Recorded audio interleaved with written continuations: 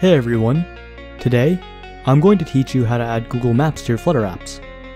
I'll go over how to add map markers, create info windows, make HTTP requests to the Google Directions API for route information, display polylines, and animate the map camera.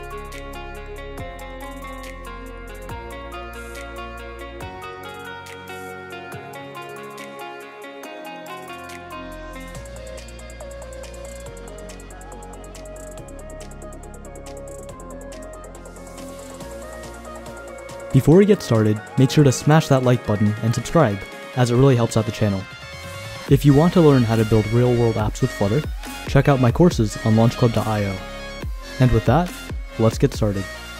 In a new project, let's add the necessary packages. First we have DO, which lets us send HTTP requests to the Google Directions API for route information. Next we have Flutter Polyline Points, which lets us decode polyline strings into the latitude and longitude points necessary to display the route.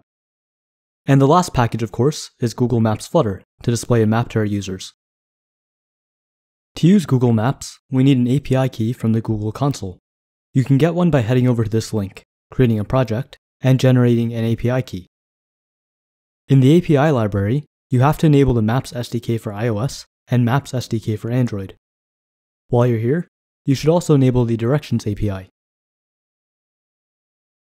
Now let's go into our main Android manifest in the Android folder and add a couple of lines specifying our Google Maps API key. For iOS, you have to open up the iOS folder in Xcode and go into the app delegate. At the top, let's import Google Maps, and then inside of the application function, add the line gmsservices.provideAPI with your API key. Inside main.dart, we can add some code to display our map, create a stateful map screen widget, and return a scaffold with the body of Google Map. We have to specify the initial camera position, which I'll make a static variable for. These are the coordinates of San Francisco. Zoom is the zoom level of the camera. The lower the number, the less zoomed in the map camera is. The max zoom level is usually 21, depending on the location. Let's set the initial camera position to initial camera position and disable the My Location button and the zoom controls as we won't be using them. When we run the app, the map appears. Now we want to add a floating action button that centers the map camera on San Francisco. To do this, we need to add a Google Map controller variable. Don't forget to dispose it in the dispose method. Instead of instantiating a Google Map controller like a scroll controller, the Google Map widget has an onMapCreated callback with a controller that we can assign to our variable. We can then create a floating action button that has a center icon, and the onPressed calls the Animate camera method to move the camera to our initial camera position. We also should change the Material app's primary color to white and hide the debug banner. Tapping on the floating action button animates the camera back to the original position. Taking a look at the UI, we can see we have two markers, the origin and the destination. When the user long presses on the map, we set the origin marker. The next long press sets the destination marker. Right under Google Map Controller, we'll add the two markers. Note that these are null at first, which means we won't display them until the user selects the marker positions. The Google Map widget takes in a parameter called markers that takes in a set of markers. We can create an empty set and use collection ifs to only add the origin and destination markers if they are not null. To add long press functionality, we can add onLongPress, which gives a lat-long position. So let's make a private method called addMarker and create this below our main method. If the origin is not set, or both the origin and destination are set, then we want to set the origin marker. This means that we know the origin must be set in the else block, so it's safe to define the destination marker. We call setState to update our UI and instantiate our origin marker. Every marker needs a unique marker ID. We can add an info window with the title origin. This displays an info window when the user taps on the marker. You can also define a subtitle, snippet, and ontap for the window. By default, the marker color is red, but we want to set it to green using a bitmap descriptor. The position is set to the passed-in lat_long. Then we just reset the destination marker by setting it to null. In the else block, we define a destination marker similar to our origin marker, with the color set to blue. And that's all we have to do to add markers when we long press on the map. Tapping on a marker displays the info window. Now let's add an app bar. Scaffold has an app bar with Google Maps as the title text and 2 text button actions that animate the camera to the corresponding position. I defined tilt, which will angle the camera when it animates to the position. We only want to show the text button if its marker is present. Let's do the same for the destination button. When we tap on the buttons, our camera animates nicely. Our next task is to fetch information about the route between our origin and destination using Google's Directions API. Create a DirectionsRepository.dart file that contains the class DirectionsRepository. We'll instantiate a DO client using our constructor and also add the base URL for the API. Notice how we specify JSON to make sure that all of our requests have JSON responses. Now create an asynchronous method called getDirections that takes in the origin and destination's coordinates and returns the future directions. We'll define our directions model in a bit. To make the get requests with the necessary parameters, we can use do.get and pass in our origin's coordinates and destination's coordinates. We also have to pass in our Google API key, which I'll define in a separate file called .env.dart.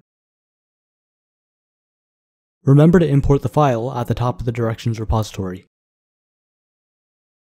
Once the get request is completed, we check if the response is successful, and then return directions.fromMap response.data.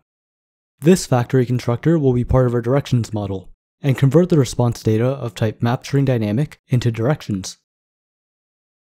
Note that I'm not doing any error handling here for simplicity. I'm just returning null. Let's create our directions model. In a new file, we have class directions.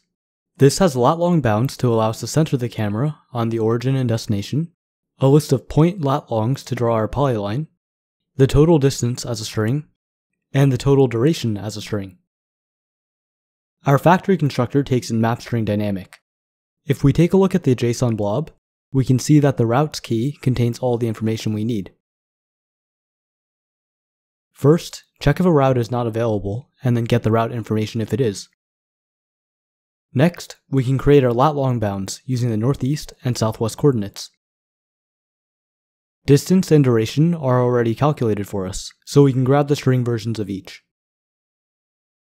Finally, we can return our directions model by passing in the corresponding values. Here we use the Polyline points package to decode the overview polyline passed back in the JSON. If you want to get the written directions for each leg of the route, you can parse them by iterating over the steps and accessing the HTML instructions key. Import the directions model into the directions repository. In our map screen, we need to add a directions variable called info. After we set our destination marker, we want to request the directions info from the API using our directions repository. This means our addMarker method has to be asynchronous, as we need to await a future. Then we update our state and set info to directions. We should also set info to null when the user selects the origin. After a user selects an origin and destination, we want to animate the camera to the lat_long_bounds of our directions model. Go to the floating action button and animate the camera to the lat_long_bounds with a padding of 100, only if the info is not equal to null. This way, if the user doesn't have any route info, we just center the camera on San Francisco. Displaying the distance and duration container on top of the map is simple. Wrap the Google Map widget in a stack widget with alignment center. If info is not equal to null, then we display a container positioned 20.0 from the top. The container has a border radius and box shadow. The child is a text widget with a total distance and total duration text. The Google Maps widget has a Polylines parameter, which is a set of polylines. If info is not equal to null, we know our list of point lat longs is present. We create a polyline with a unique polyline ID, set the color to red, width to 5, and points is a list of lat long points.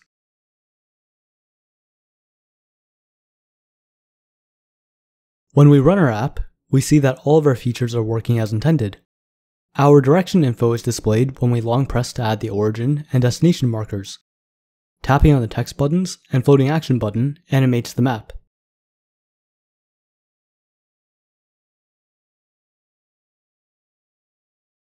And tapping on either marker opens up an info window. If the API fails to return route info, the app doesn't show any route info and still continues to function. And that's all for this video. For more content like this, remember to like, comment, and subscribe.